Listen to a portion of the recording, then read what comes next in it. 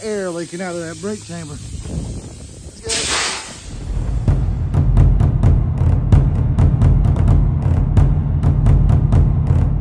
Well, apparently I've got another maintenance issue. Luckily, it's not another big one, but I was here in air, and with the help of the beautiful missus, go ahead.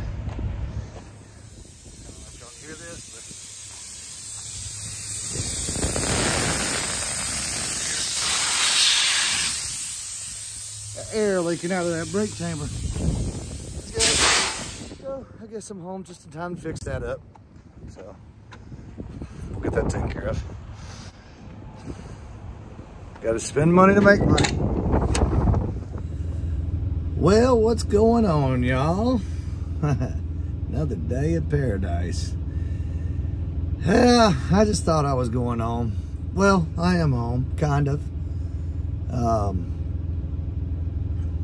So I got here to the truck stop, and I noticed today that I was hearing a hissing noise out of my valves over here, and I was like, man, that just,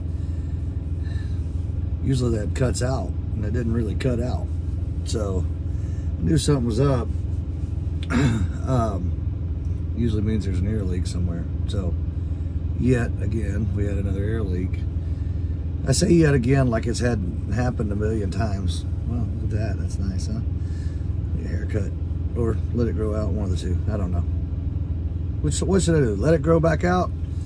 Or just get it cut again? It is winter time, hence the little bit of growth. Anyway, so it was hard for me to check everything out outside the truck because it only happened when the valve was punched in. I guess I could have set the trailer brakes, released the tractor brakes, and then walked around it. But my truck, if the truck's running and I open the door, the horn honks like repetitively. Honk, honk, honk, honk. Yeah, so I might have to get that shut off because that's annoying. But my wife got here to pick me up, and I had her come in here and step on the brakes and stuff. And sure enough, I found a brake chamber. It had a little, well, not a little hole, but it had a little, yeah, my fingers won't go that small. But anyway, had a hole in it. So luckily there wasn't a whole lot of people there at the shop there at the TA, and so they got me in within an hour.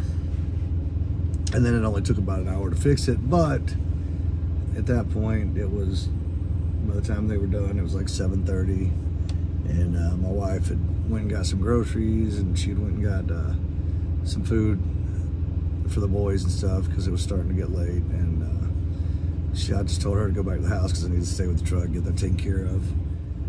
In the meantime, I was just looking to see what loads were out there. So once again, I got lucky.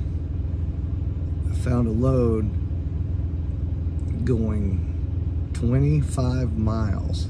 This load is 25 miles away from me, and then so I deadhead 25 miles, picked the load up, 25 miles back to deliver it, which is right up the road from where I'm sitting. How much you think? What did we get it for?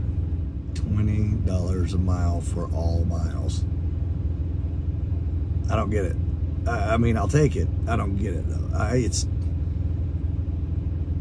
I've been blessed. It's amazing.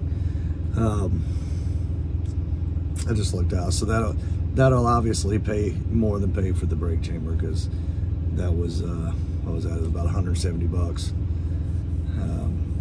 But you know, why not get the extra money? It's easy money, and you know, I can just take Monday. I need to take Monday off anyway because I got some stuff I got to do during normal people business hours. So, but anyway, long story short, I picked up that load. It picks up 6:30 in the morning. I had sent my wife to the house to go ahead and feed the kids, and by the time, you know, I got done with that, I just told her, I said, well, I'll just stay in the truck. I got to be over there to pick up at 6:30, so I'd have to get up at stupid o'clock to come to the truck anyway. But so that's what's happening. But thank goodness I've been lucky. It's just been minor little stuff here and there that hasn't cost an arm and a leg, and it hasn't been while I was on the road. So, well, the alternator, I was on the road, kinda. I was at least in town, but I've been blessed, and so far so good.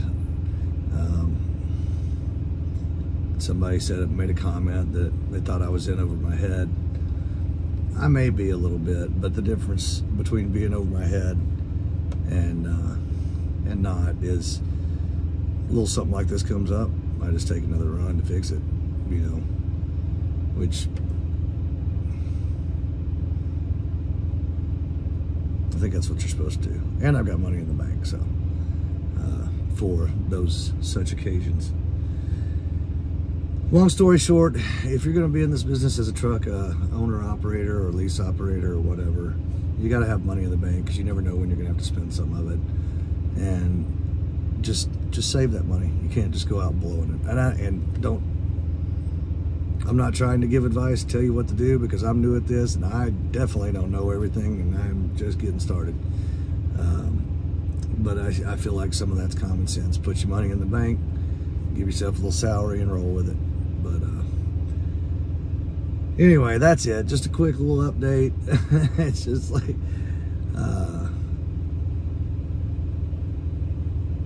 something else. Anyway, you guys be safe. Take care. Thanks for trucking with T-Bone. Like, subscribe, share, notification, bing. See you guys soon.